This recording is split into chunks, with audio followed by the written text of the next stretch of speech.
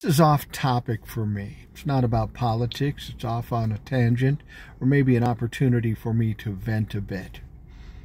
I'm currently taking my car to the shop for a recall. This is the second one with this vehicle. Now, what's going to happen is I'm going to pull in, sit in a line with my car, get some paperwork.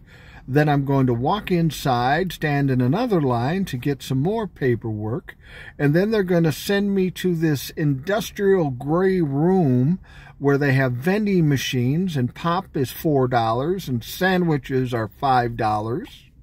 And then I'm going to sit down, and on the TV, they're going to have Fox News, and I won't be able to change it. And this strikes me as strange. I mean, if you go out and buy a car for $30,000, and then the people tell you that you got to bring it back because they forgot to do something, or they didn't do something right, or their product wasn't up to standards, they want you to come back. And let's be honest, it's because they fucked up. I paid a lot of money for a product. They fucked up. Now they want me to come back. I think the experience here should be vastly different.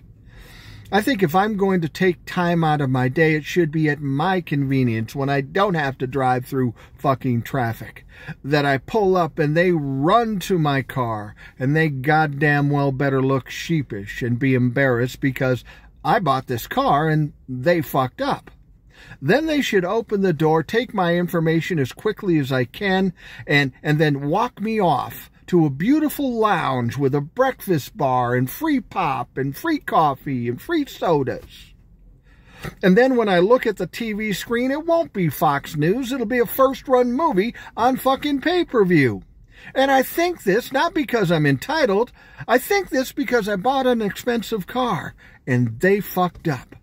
We've got this whole experience backwards. Why the fuck are we taking this time out of our day and being inconvenienced because they fucked up? This has nothing to do with anything that I normally talk about. It's not even really fucking important. It's just how my fucking mind works. And I thought you needed to know, because you probably go through this same bullshit yourself.